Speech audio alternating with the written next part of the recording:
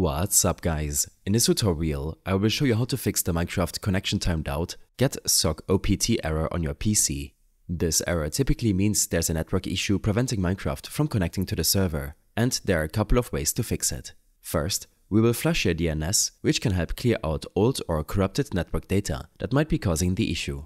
Search for CMD in your Start menu, then right-click on Command Prompt and select Run as Administrator. In the Commands Prompt window, use the command ipconfig/flushdns. Press Enter, and you will see a confirmation message that the DNS resolver cache was successfully flushed. Once that's done, close the Commands Prompt window. Next, we will change your DNS server settings to use Google's DNS, which is fast and reliable. Go back to your Start menu and enter the Run command ncpa.cpl to open the Network Connections window directly. Here, find your active network connection, usually named Wi-Fi or Ethernet.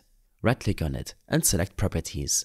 From the list, select Internet Protocol version 4 and then select Properties. In the new window, scroll down to the section that says Use the following DNS server addresses, and as your preferred DNS server, use 8888, and as your alternate DNS server, use 8844. Click OK to save your settings, and then close all open windows. Now, let's make sure Minecraft and Java have proper access to your Windows firewall.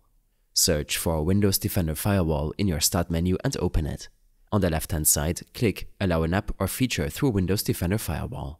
Click on Change Settings at the top. Then, scroll through the list and find Minecraft, Minecraft Launcher, or Minecraft for Windows, depending from where you installed the app. Make sure both private and public checkboxes are ticked. Also, look for any entries labeled Java or javaw.exe. If you see them, make sure they also have both checkboxes enabled. If they're not listed, don't worry, but if they are there, those boxes need to be checked. Once that's done, click OK to apply your changes. Now, go ahead and relaunch Minecraft. The connection timed out error should now be resolved. I hope this helped you out. Leave a comment if you have any questions and see you in the next one.